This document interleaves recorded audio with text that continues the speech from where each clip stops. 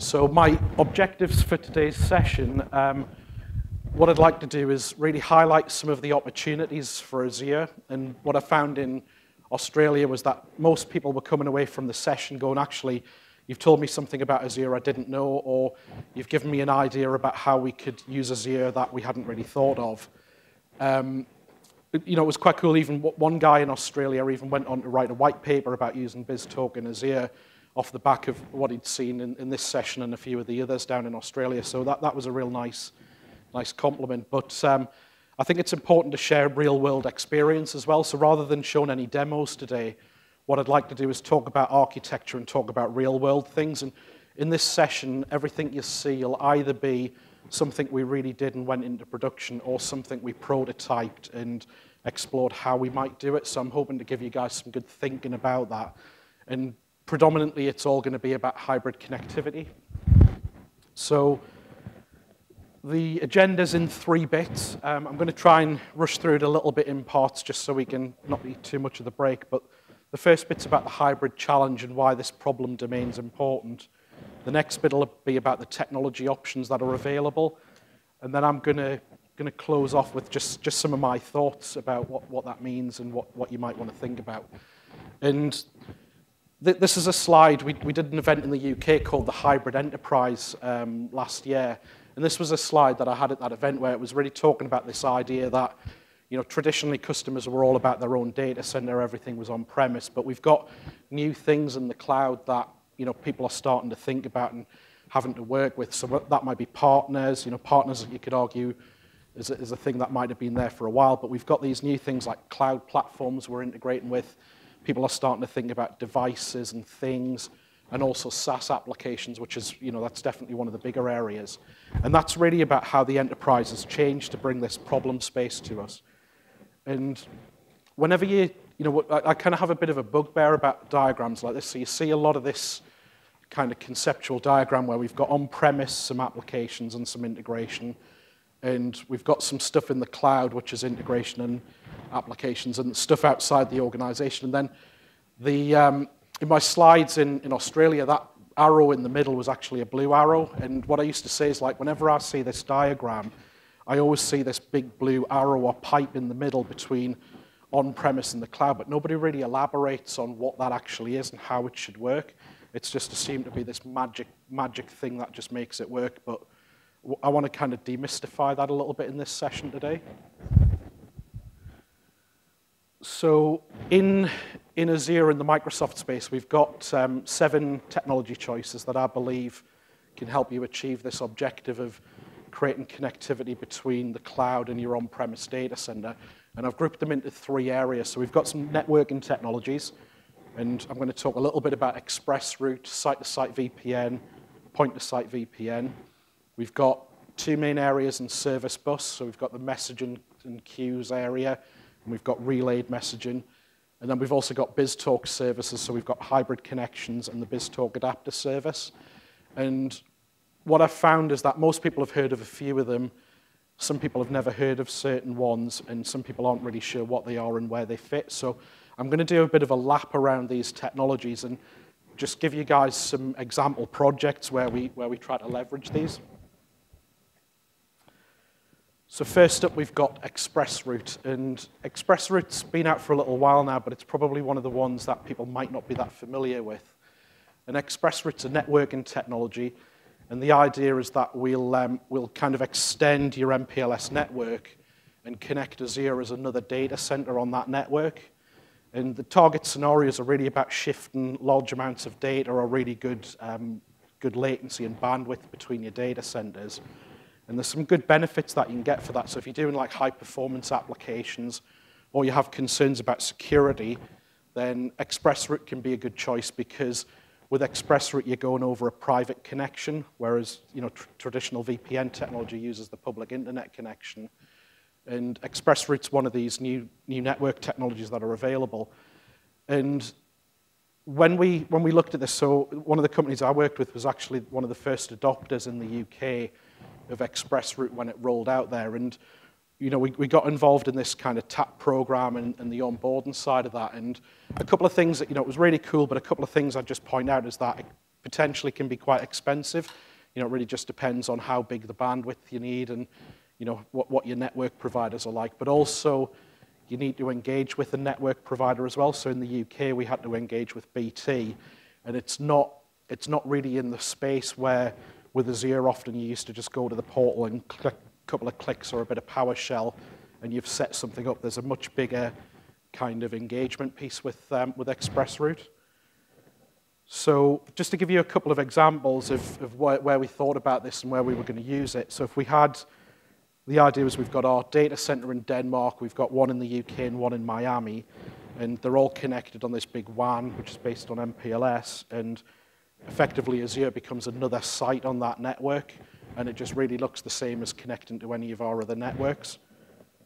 And a couple of examples of, you know, taking it a bit deeper is if you've got your on-prem network, you might have some AD in there, a few different types of servers. And one of the examples might be, well, we'll now extend to Azure and try and create this kind of extended data center model.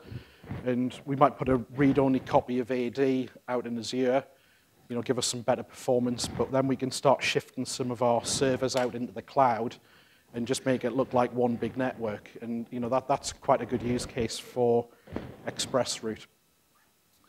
The next sample project was, we had a sort of business intelligence project, which it was, you know, I'm not a BI guy, I'm an integration guy, but actually I quite like this project from an architecture perspective. And the idea was we had data in different businesses around the world, and we wanted to kind of pull them together and do some interesting reporting and stuff around that. And Azure was a great way, you know, because it was kind of like a prototype project to see what we could do. So spinning stuff up in Azure was a good way because we can, you know, do this fail fast type thing where if we find it doesn't work or for whatever reason we want to kill the project, it doesn't require us to make a big upfront investment. But once we had ExpressRoute in place, you know, this idea of using something like SSIS to go and pull bulk data in from different regions, get it into our big meaty SQL server in Azure, and then we could do some Power BI and Office 365 reporting on it. And you know, with things like Azure, we had the opportunity to maybe use the SQL data warehouse, but we could also use things like table storage as well, which can be a source for your Power BI report. So we had loads of opportunities there on Azure, and we were actually able to get something up and running as a prototype in a really quick time, just to, you know, show the business some value from that type of solution. So the next one is point-to-site VPN. And point-to-site VPN, if I had to chop the presentation down a little bit more, this would be the one I would have chopped out, because it's not quite as cool to integration guys, but it is an option that kind of fits in this space of how do I connect on-premise to the cloud or vice versa. And point-to-site VPN is really about remote desktop. So if I'm sitting in a company, I want a remote desktop to an Azure VM. If it's not connected to my network, sometimes you get problems where your network guys might restrict the ports you can open up, and you might not be able to get to that VM.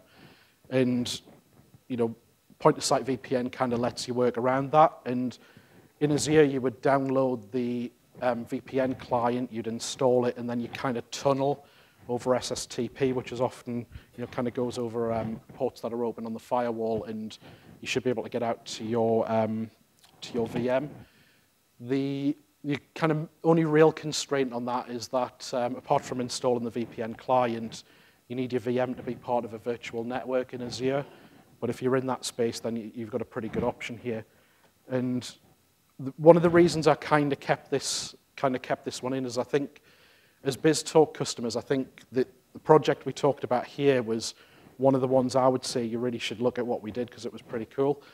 So even if you're a company where you're quite resistant of cloud and you would never maybe put your production stuff up there, one of the things we did was we had some BizTalk dev environments in Azure, and we could create a virtual network up there. We could create some build servers. We could create some dev machines. And the big problem with BizTalk dev that I find many customers I speak to is we're always like, you know, kind of, you know, we're never really given the kit we need. You know, if you want to get a build server, it's often really painful. Nobody will pay for it.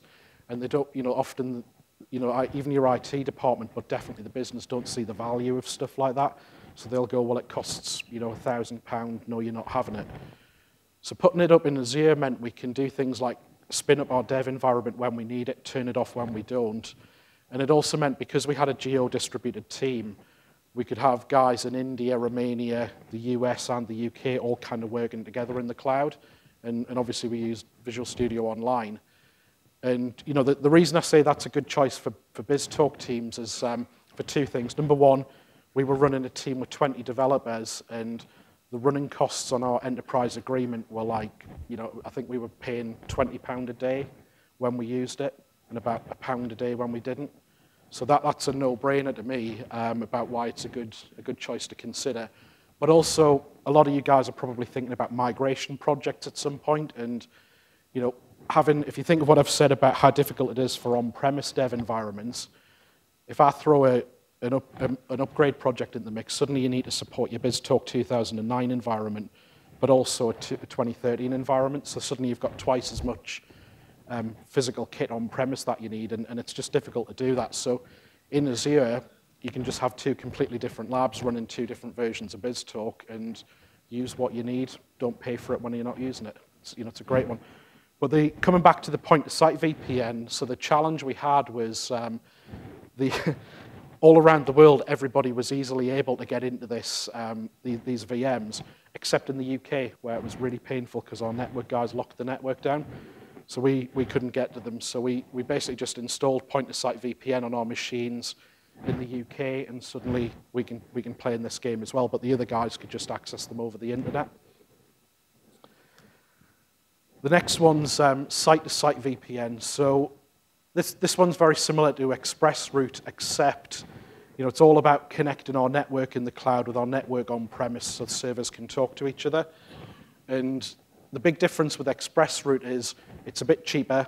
It's probably something that your network guys are more familiar with. And in the Australia presentation, the bit I've chopped out, I talked a lot about the different people you'll come across in projects where you start using cloud and what the common expectations and the common challenges that you would come up with. And we haven't really got that in today, but the big one is that your IT pro guys, they really understand VPN, and they're usually really comfortable doing that. But the sacrifice, if you use this one, it's not going to be as fast, and it's not going to have the bandwidth that ExpressRoute would have, but the trade-off is it's going to be a lot cheaper. Conceptually, though, it's basically the same. You're connecting those two networks. And an example project where we played around with this before we had ExpressRoute was we could have our on-premise data center again, and we spin up our Azure network, and suddenly we can just lift and shift VMs as we need to into the cloud. And some VMs are great targets to put in Azure, so things like web servers, things like that. BizTalk, maybe a good target, maybe not so good, depending on what your high availability requirements are. Okay, so those are the networking ones out the way. The next one's called Service Bus Relay, and I think a lot of the times, this has been around for years. It was one of the first things to come out on Azure, if I remember correctly, and I find some people have used it, some people have still never really heard of it, and a lot of companies, they don't really get what it does. So the easiest way I found to explain this is people are familiar with web services on-premise, and people are familiar with sticking a hardware load balancer in front of them.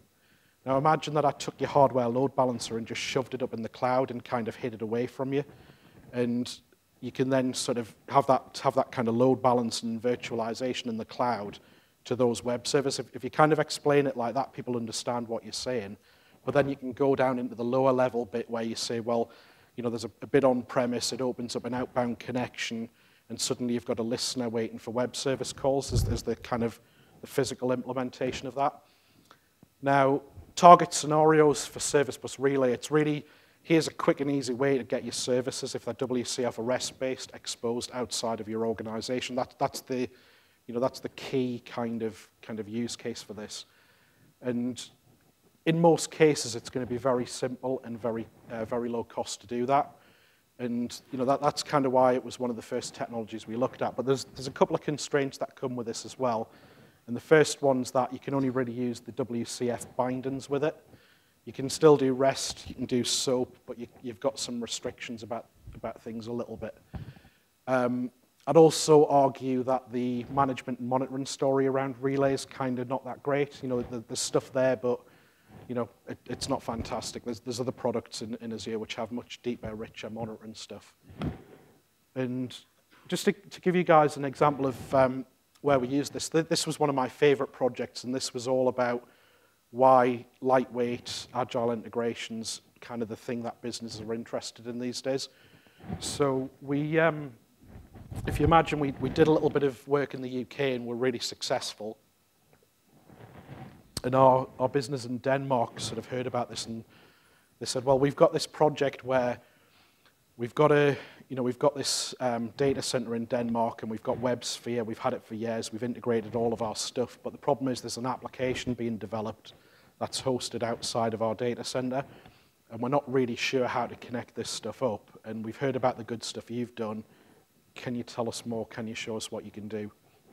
And you know, traditionally people would go and connect VPNs and you know, kind of route this stuff through, but they were just interested, what are the other options that are available? And you know, some people have issues with VPNs as well, and you know, network guys love them, but it's very easy to end up with a lot of cost involved, takes a long time to set up, and you know, there's debates about how secure or not secure they are. So we went out to Denmark in December, and we had this challenge of, can we do hybrid integration in one day? And these guys in Denmark they knew nothing about Azure. They were a pretty good Microsoft dev team, but they'd never touched Azure before.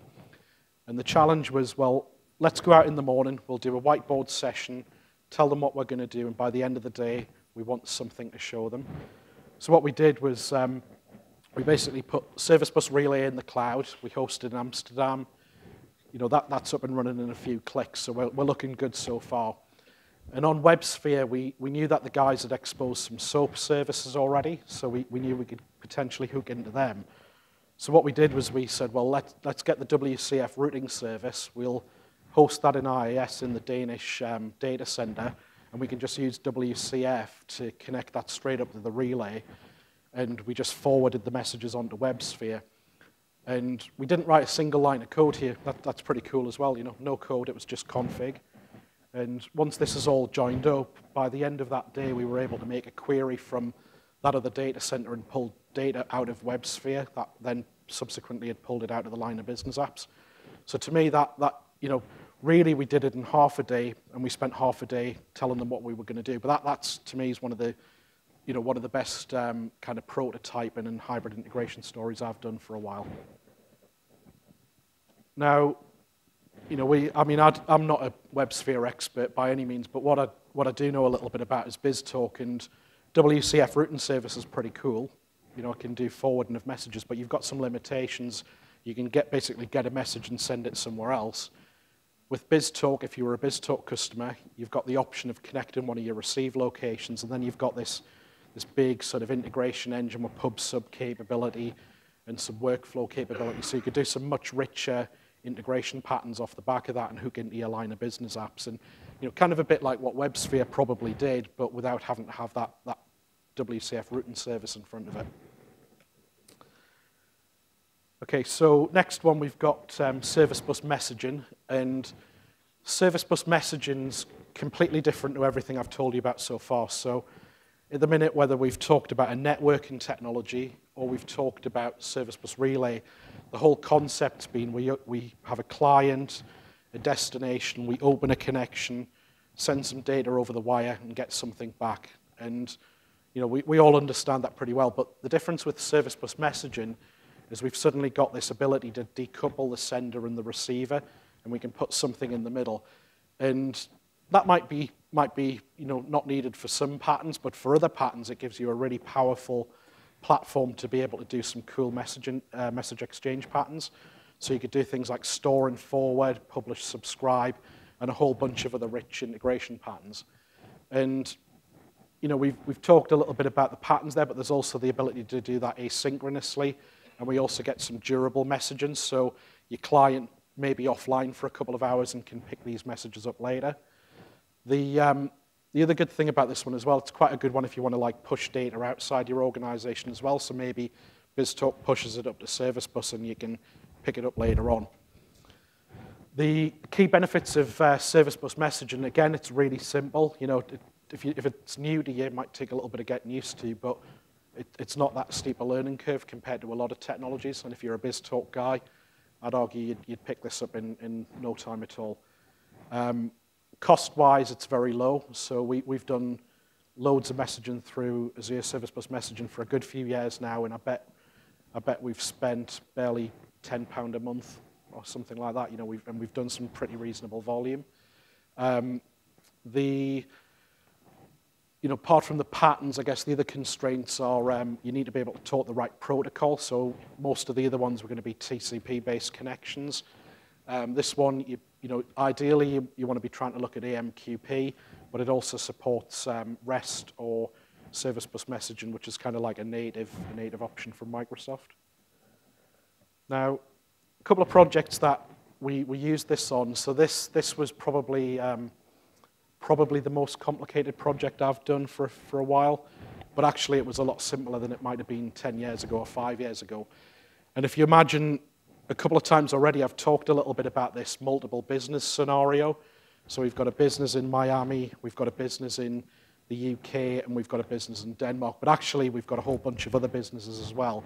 And the problem we had was that all of our partners kind of, you know, they integrate with these businesses as like an individual entity. There's no kind of single view across all of them. And that means that any partners we work with, if we do business in more than one country, the cost of working with that partner is a lot higher. So if we can make that simpler and, you know, make it cheaper for them, we become a more attractive partner to work with, and we'll obviously have, you know, more customers, more profit, etc. on the back of that.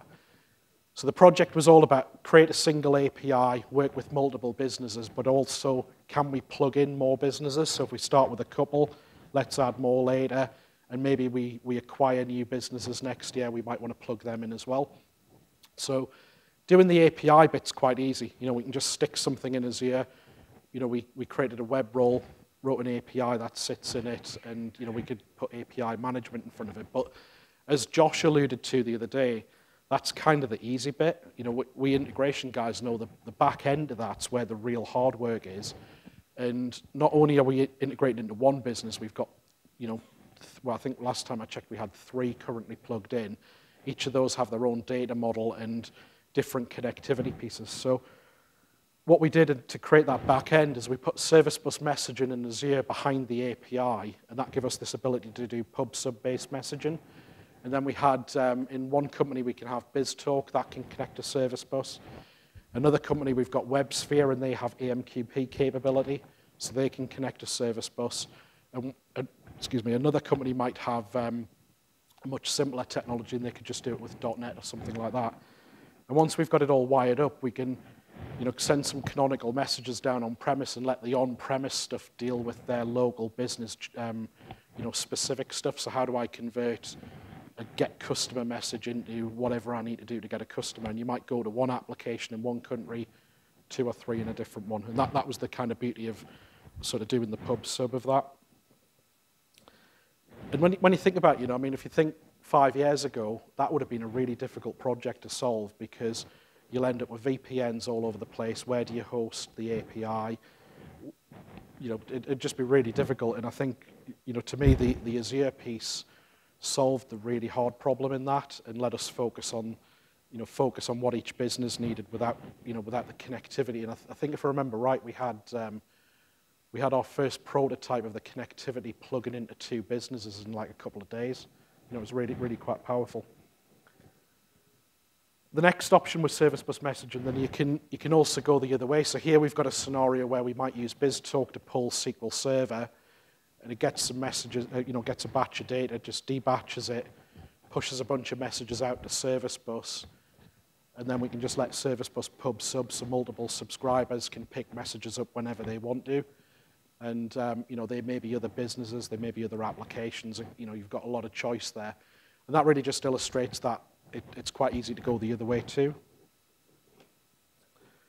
So the next one is BizTalk Adapter Service, and I'm kind of thinking everyone's still here sitting through their breaks, so I'm obviously doing an okay job, I think, which is good. So BizTalk Adapter Service, in my opinion, is one that, you know, I've don't think I've ever really come across anyone using it in anger. But I know there's a lot of blogware out there about it and demos about how to use it. And in my opinion, the easiest way to explain the adapter services is it's a little bit like Service Bus Relay, but there's a different level of abstraction. So rather than being able to talk anything that's REST or anything that's WCF, now we've got we've focused in on just specific types of application.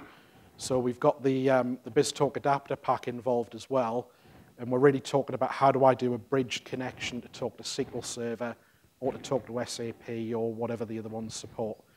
And the target use cases are really around connectivity for those specific LOB applications. And I guess the benefits are that it's pretty easy to set up, it's pretty low cost, well, debatable low cost anyway. The key constraint is that it needs a BizTalk services subscription. So as I say, it's one that's out there, you can use it. I've not come across that many people who have, but if anybody has, I'd love to have a chat maybe offline and just find out what you guys are doing with it.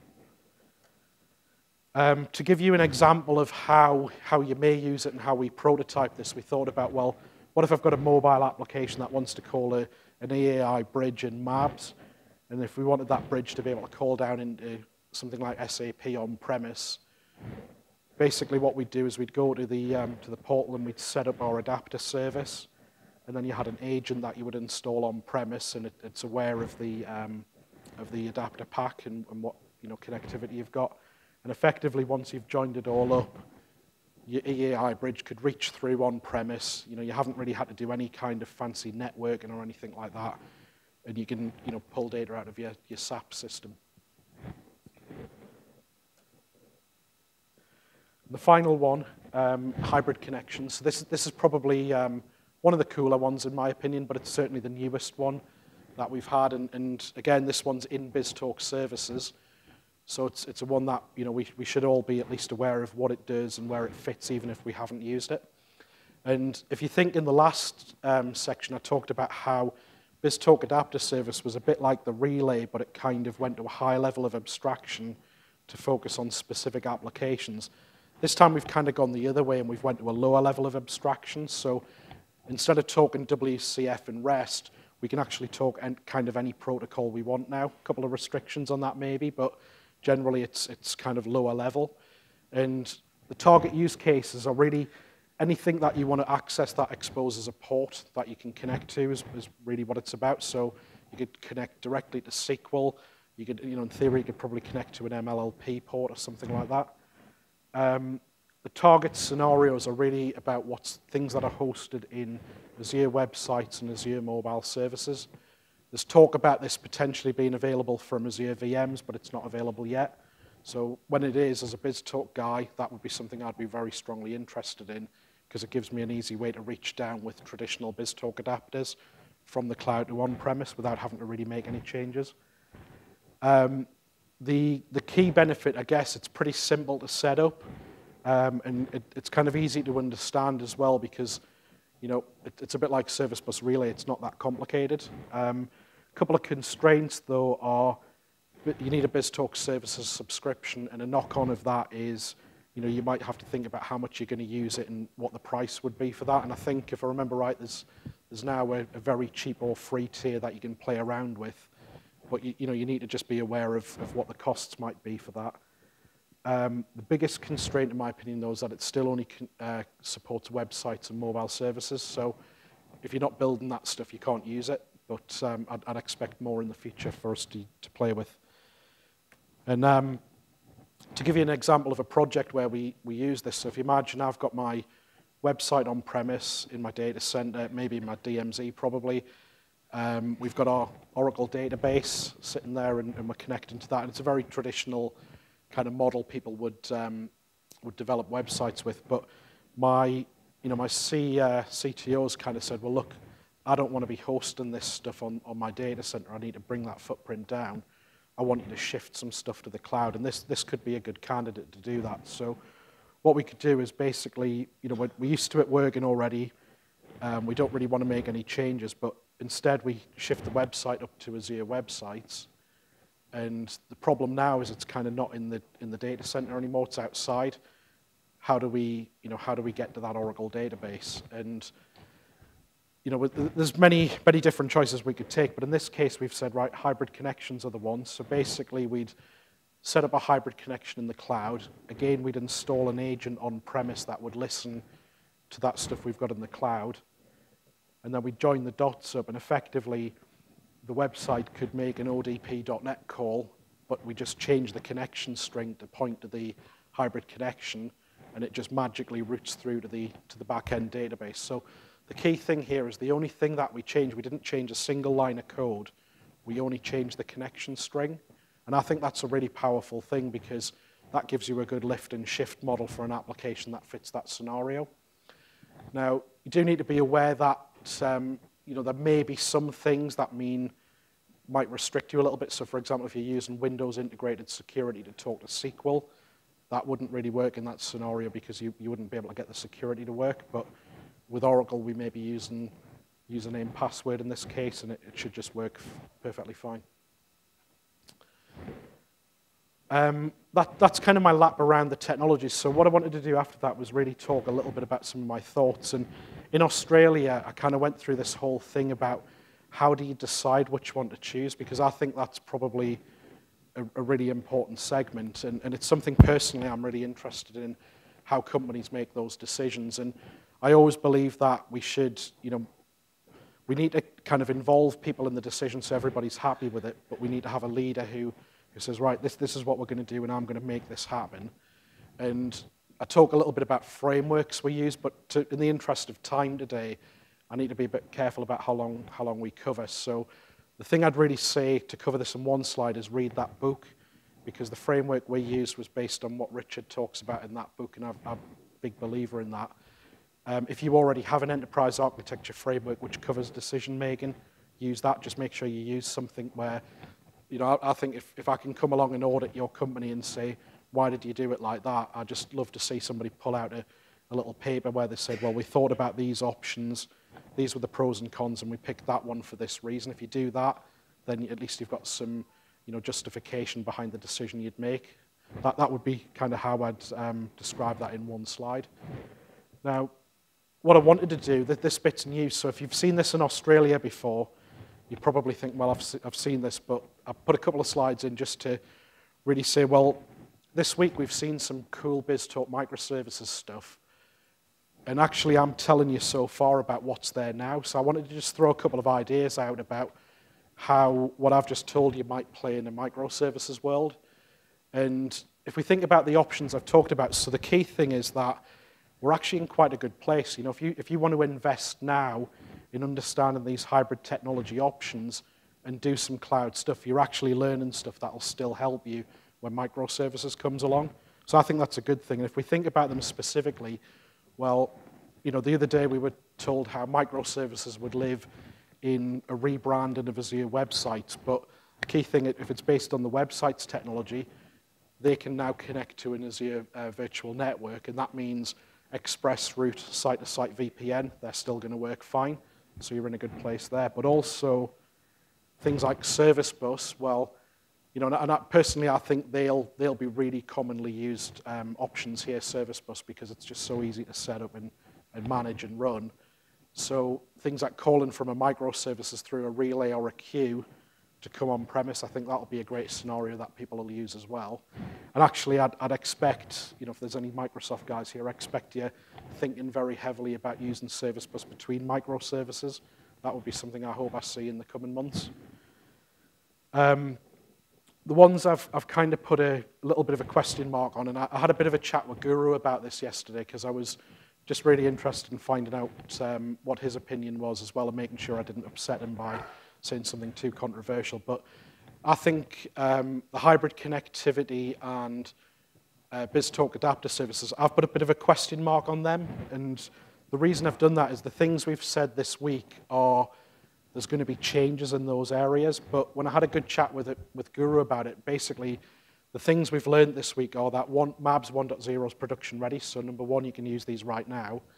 And when we go to microservices, what I'd expect to see is that these technologies will kind of follow through to microservices as well. And they may change a little bit and be done in a quite, a slightly different way. But the expectation is we'd have a clean migration story. So my belief is that if you bet on these, you should be fairly safe, but you just need to accept that there might be a little bit of risk that there'll be some change in that area. But I think that they're so simple to use that you're probably not in a place where I would be too concerned about that. Now, the last little bit I wanted to do was kind of say, well, this was done in one of the breaks yesterday, so I haven't thought too deeply about it, but I want to just throw an idea out there about, here's a solution I built a couple of years ago in BizTalk. How might I change it in a microservices world, and how would hybrid connectivity help me do that? And I just want to throw some ideas out there and see if you guys find that interesting and see if you agree or if you have a different view on it. So the idea was a couple of years ago, we built these solutions with BizTalk, and the idea was we had a business where we'd get a whole batch of claims come in from different partners, and they were kind of insurance claims. And we used BizTalk to debatch them, do a bit of stuff, and then load them into our line of business application. And we didn't actually use SAP, but SAP was just the first Visio icon I had handy. It illustrates the same point, though. And the problem we had with the BizTalk stuff was it worked really well, It was really successful, but the process for a claim can change quite often. And that becomes a bit of a challenge with BizTalk because we all know BizTalk, it's cool, we can do some good stuff with it, but it's not the easiest thing to change if you want to change it regularly. And you can even design to support that, but it's still quite a big effort to do change in BizTalk. The other challenge was that as the business was moving through time, we've got new channels that kind of come up for claims. So people want to be able to submit claims via an API. People might want to submit them via mobile devices, but at the same time, we're still going to have these partners who they're not aggressively changing. They'll still be using SFTP in 100 years' time. So I was just doing a bit of thinking yesterday, and I thought, well, actually, what would I do if I had microservices? And there's probably a million ways you could do this. And if I give us all a bit of paper and said, right, what would you do? We'd all come up with different pictures. But just to throw an idea out there, what I kind of thought was, well, the bit that changes all the time, the kind of core claims processing bit, that sounds like a good microservice. So maybe I'll put up in the cloud something where I expose an API, I validate a claim, approve a claim, and just publish it somewhere. So the idea then would be, if that changes a lot, it's much easier for me to deploy a new version of a microservice or just support multiple versions of one. But what I might do is I might still have this BizTalk piece that I've always had that does the debatching, but it would just, instead of doing it all internally, it would just push out to the microservice and use that new logic that I've got in the cloud. And at the end of the microservice, we might just push onto the queue. The next bit would mean that, if I suddenly have these new channels that come into place, so I may have a mobile channel or an API channel, the partners could just call my microservice directly, and they could just go through and they could end up on the same queue. And then the last bit about the legacy or the line of business integration, well, BizTalk's great at that, so maybe I'd just break the stuff up in BizTalk and have BizTalk pull from that queue and load all the messages into SAP or whatever your line of business app was. And that was just my early thinking about how I might refactor that. And I kind of felt that the benefits I kind of got were, firstly, we isolated what changes frequently, and we put that in a container that allows us to do much more agile development. I think that's a really good thing. And I think that, everything I've seen this week will help me get a lot of benefits for the business there. But then at the same time, I'm thinking, well, BizTalk Server, there's two bits it does really well that I'm not convinced, or that's probably a bit controversial, but I think it'll take a bit of time to get those really established in microservices, and I'd expect there'd be a little bit less on the priority list. So I thought, well, if I keep the batch processing in BizTalk Server, probably don't need to change it much, and it should work quite well. And also that line of business integration bit. But the key one was, well, BizTalk Server plus Service Bus. If we've got these new channels coming in, there's a possible danger that, the good thing is the microservice can auto-scale to really high load. But if I suddenly get my API, hit really hard, I don't want to hammer the hell out of SAP or BizTalk. So having the queue on there means I can kind of level that load in the cloud, which is a good thing. You know, it means we protect our on-premise assets, and we can just use BizTalk and Service Bus to throttle the load and you know, hit SAP at an acceptable rate that'll work for that integration piece. And you know, my thought was kind of like, well, there's loads of reuse in there, and you know, we sort of open up more opportunities for the business, and that was just my early thinking. So, you know, I hope you guys like what it looks like. You know, and I'd be interested to see what people think of that. And I wanted to do, just before we wrap up, I want to do one little shout out about an article series I wrote recently, because, you know, again, going back to what I said earlier, most people are saying I like to play in the cloud, but I'm not doing anything real. So recently in Hong Kong, I've been doing a lot of work around a BizTalk. Well, basically I've called it a, you know, Azure integration platform. And if you imagine, we've developed a platform that we've built just in time, hosted in Azure, uses BizTalk, uses a bunch of other stuff. And I think there's a really good story about how we've done that and the plans we've got. And I thought you guys might find that interesting, so I wanted to do a little bit of a shout out about it. And but after that, thank you very much.